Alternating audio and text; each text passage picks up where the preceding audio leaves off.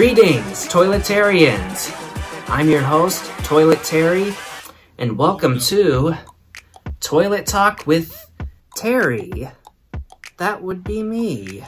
With tonight's topic of...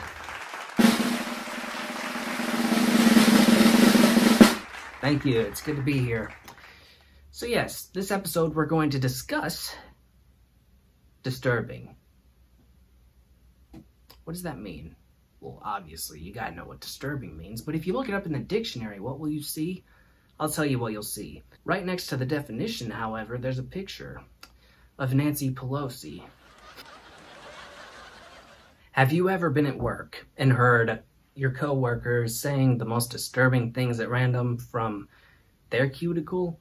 It's hilarious. I mean, I've never had a job where I was in a cuticle, per se. I mean, my parents obviously have, but when I was in high school, I had this job, right? I worked at Chick-fil-A. I was in the break room, taking a break. It was on my lunch break. And then somebody else from the other room, one of my coworkers, belched really loud. And no, that's not the disturbing part. After he belched, he said, "Excuse me," in French. However, he didn't say it right. He said it completely wrong. It went a little something like this. Excuse me, why?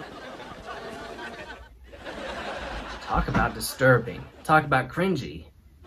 My grandfather taught me some French since then. You see, he didn't know all French, but he knew some of it. Whenever he would say to me, "Hey, how do you say so-and-so in French?" Or "How do you say this?" Or "How do you say that in French?" I would never be able to tell if he was quizzing me or if he was asking me, like, so that he could know too. Take this. He asks me, "Okay, what is 1, 2, 3, 4, 5 in French?" And I can't tell if he's asking me or quizzing me, so I just say, 1, 2, 3, 4, 5. Very good, that's correct. Very good, that's correct is probably a translation for, "Wow, I didn't know that. Okay, I'll remember that." Okay, what is je m'appelle? What is your name? Well, my name's Mike, but it's Grandpa to you. Now, back to the question. What is je m'appelle? What's your name? I just told you. It's Grandpa to you. Now back to the question. What is je m'appelle? Alright, say je m'appelle Mike. Je m'appelle Mike. You just said my name is Mike. Oh. Okay, next question. What does levez-vous mean? It means all rise, or all stand up. Very good. That is correct. Translation. Wow, I didn't know that. We were watching Beavis and Butthead, right? One of them, I can't remember which one, was technically high on coffee. And he kept going, yeah. My grandfather looks over at me and says, "How do you say yeah in French?" And I go, "Oh, that's easy. Oui. He's like, "No, you do not talk like that in my house. What are you thinking, mister?" I'm like, "That's how you say yeah in French. Oui. And he's like, "You're not playing with me? You better not be playing with me." I'm like, "I'm not playing. That's really how you say it." He's like, "Wow. That's disturbing." What is most disturbing, in my opinion, is what I like to call M-O-P. Yeah, I know what y'all are thinking. Mop. Exactly. M-O-P. That spells mop. Very good. I think you're gonna win the spelling bee. Heck, I think you could even win Wheel of Fortune. Wow. But no. MOP in this case, or MOP, stands for M, making, O, out,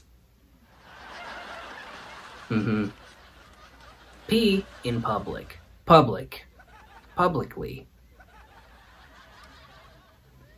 I mean, watching that on TV alone makes me uncomfortable. Change the channel. Ariana Grande? Ooh, no. I'd rather watch the MOP program. MOP with ED at the end, or moped, is far worse than MOP though. Far worse. MOP is the same, okay? But with ED at the end. Okay, you ready? You ready to know why E and D make it 10 times more horrendous? You sure? Okay. Y'all brought this upon yourselves. M, making, well, of course. P, or I mean, O, out. P, publicly.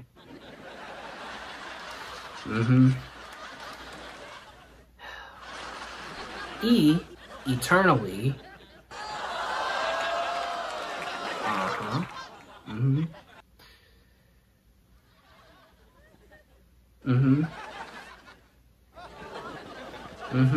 Okay, on to it. D, with the devil.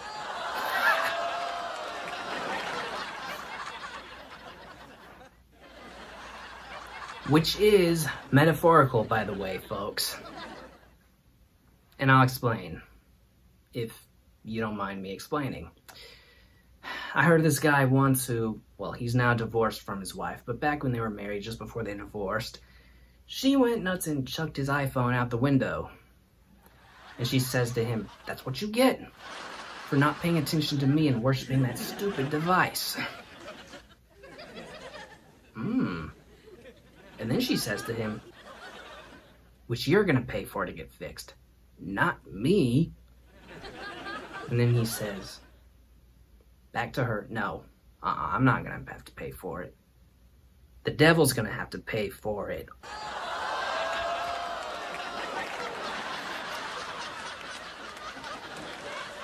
You heard me. The devil's gonna pay for it. Let me just call 666. Oh wait, I don't have my phone. You chucked it out the window. Oh boy. Speaking of phones, that leads us into our next topic. Join us on the next Toilet Talk with Terry for Number on the Bathroom Stall. Alright, don't forget to sub for more. What's to come next will be lit. You don't want to miss it? Alright, take care. Peace, folks.